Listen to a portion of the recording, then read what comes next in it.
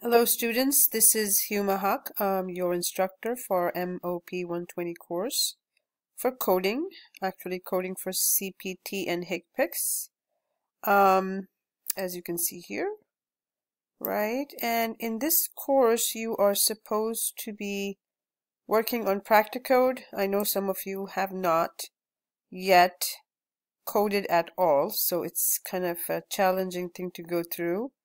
But I am planning to make some short videos for you to be able to help you. I do post a lot of videos for coding CPT, ICD, and HCPCS so that you can use those towards understanding how to code. But if you need any assistance, you can make an appointment with me and I can review things with you.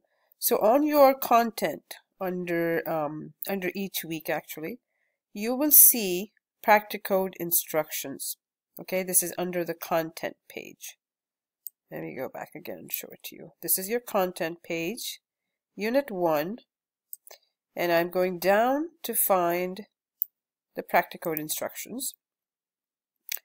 I know it looks different, okay, but if you have already logged into the practicode, great. If you have not, you should be looking for an email from AAPC.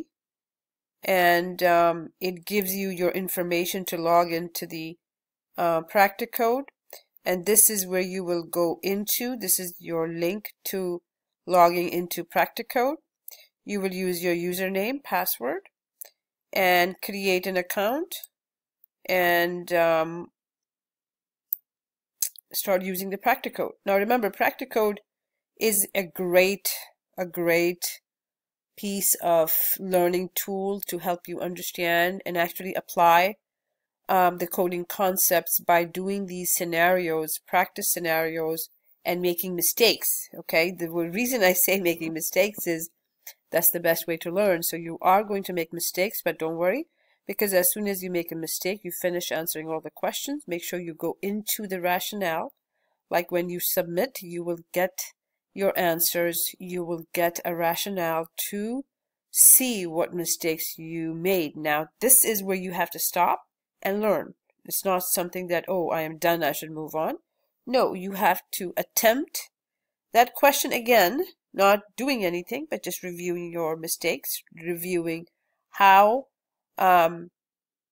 what codes are given to you and how they were found, because all the details will be given to you in the rationale. So please use that and see how it was, the medical record was abstracted and put together into the practicode scenario. That's the best part of learning. So over here it says practicode by AAPC helps new and experienced medical coders get real-world experience. Now remember, this is again something really useful, something I really like as an instructor, as someone who would learn greatly from different various scenarios. So what you have to do, as given over here, for each module, everything turns blue, you have to submit 20 cases every week. Screenshot, which I will show you, and those screenshots should have the number 20, or as you go further it's going to become to 40, 60, 80, and this is going to be your submission for each week as a screenshot on your assignment.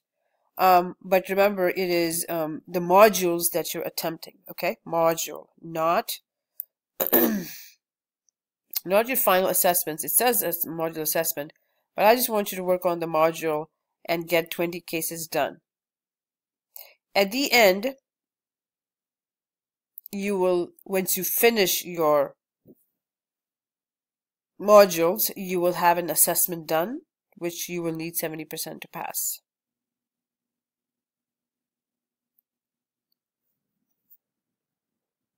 So 20 cases, screenshot, and remember, when you submit those 20 cases, I don't see if you have the right answers or the wrong answers. So you are just submitting your attempts.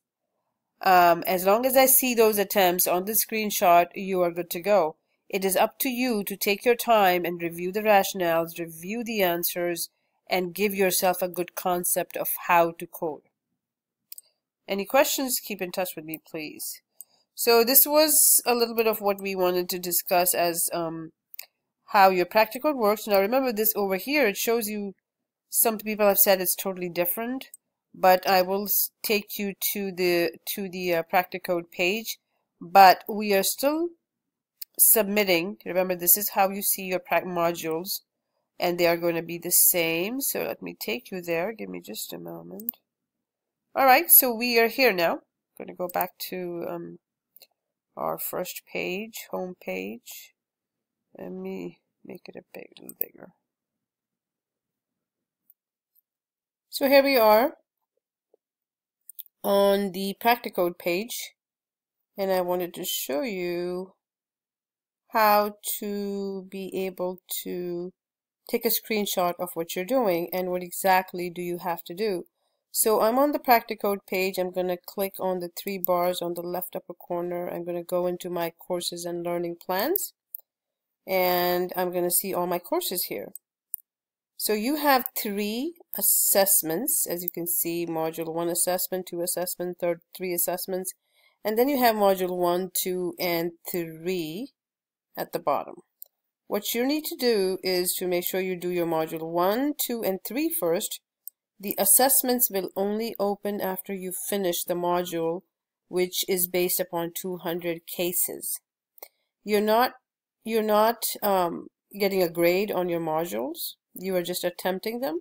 But once you finish the 200 cases, you will do the module 1 assessment, which is one time only, which is you have to pass with the 70%. So make sure, if you are working on learning through these cases, you want to make sure you do 200 cases and then do your assessment, get a 70%, because if you pass all these 3 assessments with a 70%, you get an apprenticeship taken off of your CPCA after you finish your CPC certification exam. That is for people who have no experience in coding. They get a CPCA at the end. A is for apprenticeship, which is taken off if you have done all of these assessments, because they are considered to be equivalent to some experience now that you have learned so much through these practicode scenarios.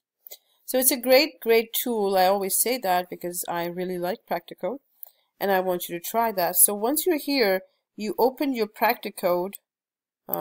This is the one that I'm working on, and you can see that you have, if you have already worked on it, you will see the number of cases you have so far attempted.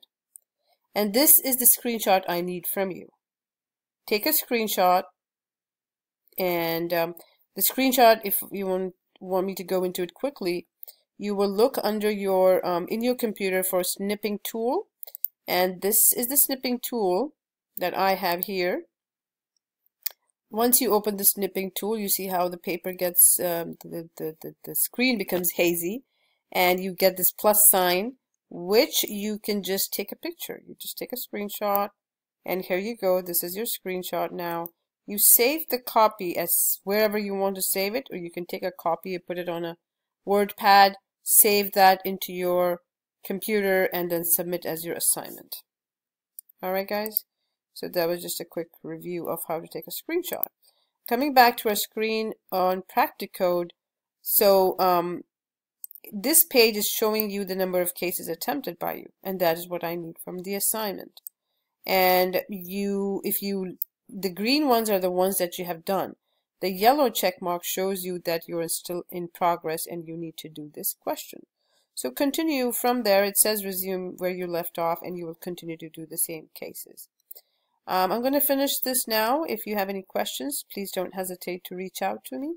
You know my text number posted everywhere in your course, and I would love to touch base with you on practicode or any other questions you might have for me.